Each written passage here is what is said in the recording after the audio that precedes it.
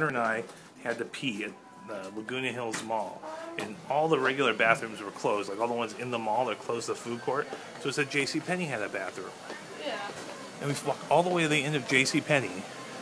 And the bathroom is in a hair salon. This is ridiculous. It was like we were in the mall, and then we went into the JCPenney, and then we went into the customer service area, and then we went into the glasses department, and then we went into the hair salon to find the flipping restroom. Who's ever heard of something like this? What's going on? Or like it's like the Inception of mall restrooms. It's like a store with a store inside a store inside a store. And yeah, and if anybody's ever heard of a freaking bathroom in a hair salon at a mall, let me know.